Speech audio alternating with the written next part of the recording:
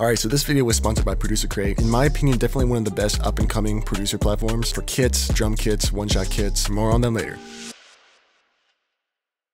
Yo, what is good with you guys? 12 tips to make you a better producer. Let's go. Alright, first one is a reverse tape stop intro. If you really want to hook the listener, this is a really good way to do that. So just take the hook, let me color this so it's easier to see, route it to a mixer, open up a 𝕊𝕌𝔹𝕆 tape stop. It's this right here. Turn the slowdown all the way to 0.0, turn the trigger to 1 right here, and create automation clip. So now when you turn it back down, it'll automatically trigger. Just like that. Now open an Edison on your master. Make sure this is set to on input right here. Click on record. Now you're gonna want to pull this back. So essentially we're just gonna record that tape stop.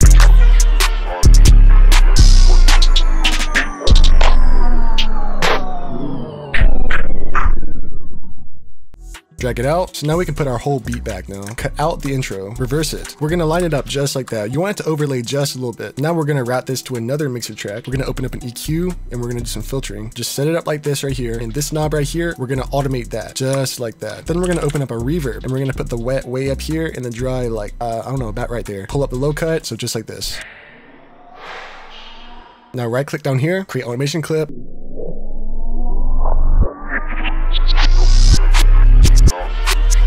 And let's actually cut this part off. I don't normally have this problem, but like there's a double hi-hat right here.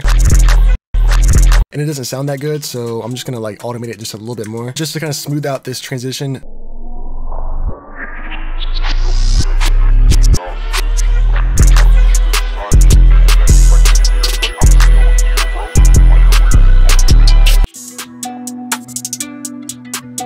Next, if you love fat, wide bass, this one's definitely for you. There's this really cool plugin called Bassline, and essentially it's one of the best imagers that won't like totally ruin the signal. Essentially, you'll just select the frequency that you want to widen. So I'd recommend between 300 and, I don't know, about 500, just right around in that area. This is your width knob, of course. I typically keep it at 100% and I just dial back the side harmonics knob.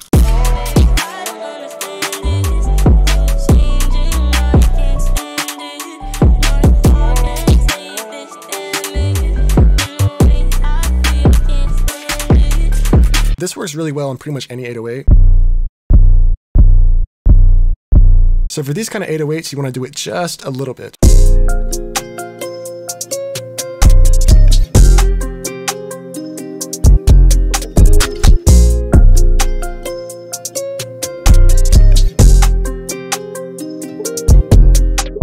So if you want super hard-hitting drums like this, 𝕊𝕉𝔹𝕆 the Trilogy has been my go-to for ages now, especially this kick right here.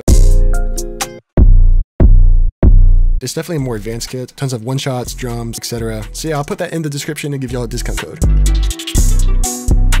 So while we're on the topic of hard-hitting 808s, a really underrated trick is actually tuning your kicks. So just hear me out. Especially with rap beats, try pitching your kick to get the most out of it. Alright, so this is just me from the future explaining why this works. So you see how these two waveforms are lined up, right? Let's just focus on this part right here, because this part matters most for like the punch. It's nice and strong, but if you reverse it, you see the waveforms are like clashing. You see how the waveforms are opposite? It's not as strong. So you want those waveforms to line up like that. Now see the 808 right here, the 808 normally changes pitch. So whenever you start changing the pitch of the 808, you see the waveforms start to change. So the way to change that is to pitch the kick with it. So whenever you lay down a kick on top of an 808, just simply pitch it up and down a few, because you could be missing out on a little bit of juice, you know what I mean? For example, right here, would not sound good right here. See how it sounds better down here? Just pretty much play around with the pitch, but the rule of thumb is the higher the 808, the lower you want to go with your kick.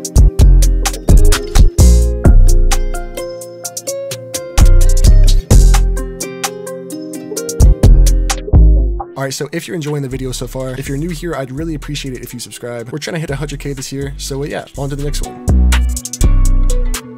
Try adding perk loops to your beats to make them sound more advanced, full, and just bouncy.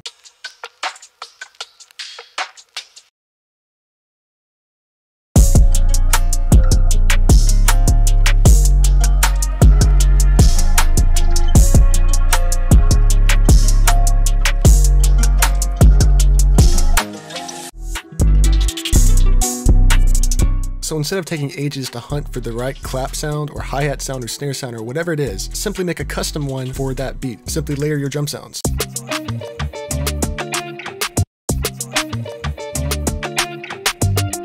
Try to find sounds with low properties and high properties. This clap is super crisp, but it's a bit weak. So you want to find something with a bit of body.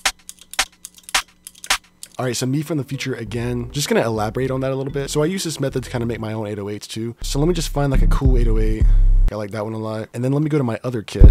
I like that 𝕊𝕆𝔹𝕆. All right, so let's route these both to a mixer. And I'm gonna take the low end out of the first 808. And then I'm gonna add chorus. I always use a chorus on stuff like this because it makes it sound a whole lot better. Now let me shorten it so it lines up there. Then I just keep on adding effects. First I like to try and pitch it up and down and stuff. Like that sounds pretty cool. So this is just an octave down. See, like that sounds insane. Like you can add a little bit of distortion, kind of blend it in just a little bit more. Let me just adjust this RM mix. Let me add a phase mistress, turn the mix down. Just like that. Another cool thing to do is to use soundscapes to add character, personality, and just texture to your beats. So this is a soundscape from my architecture pack.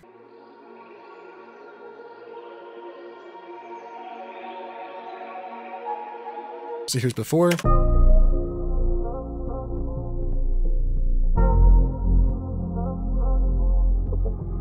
And after.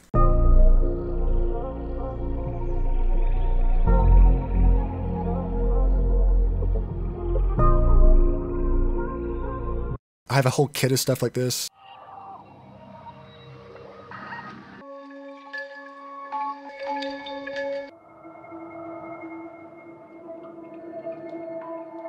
So yeah, it really helps give it some character. I'll also put this kit in the description and do a discount code for that as well. So we've all heard of the good old slowed reverb, of course, but using it as an outro can actually sound really sick. So what we're gonna do is copy over our drums for the outro, just like that. We're gonna select this, recording, render arm tracks to WAV files, boom, just like this. So now we're just gonna delete all of this and we're gonna stretch this. Let's do it all the way back here. Plate reverb, it's 7th heaven. Make sure you use Studio A.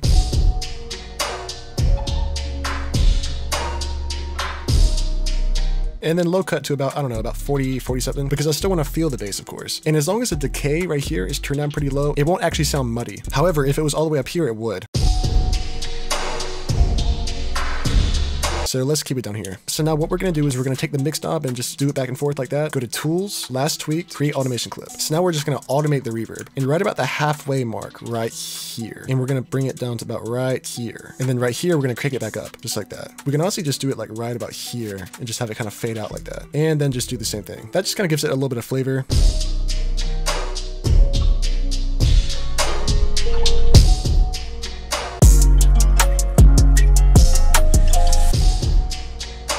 And then just to make a smoother transition, add a filter to the master chain. Let's just do this right here. We're gonna automate this right here. And let's pull that down like right here. So yeah, now we have this.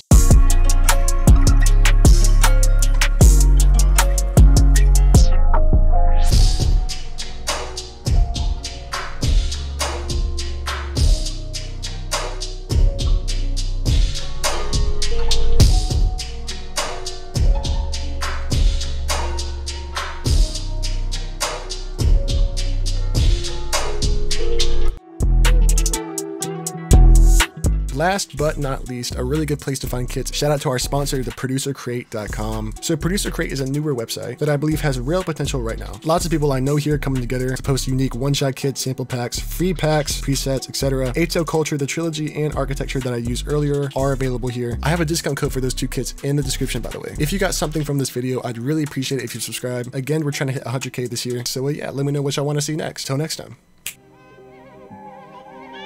Shut up, TRIFREEZE.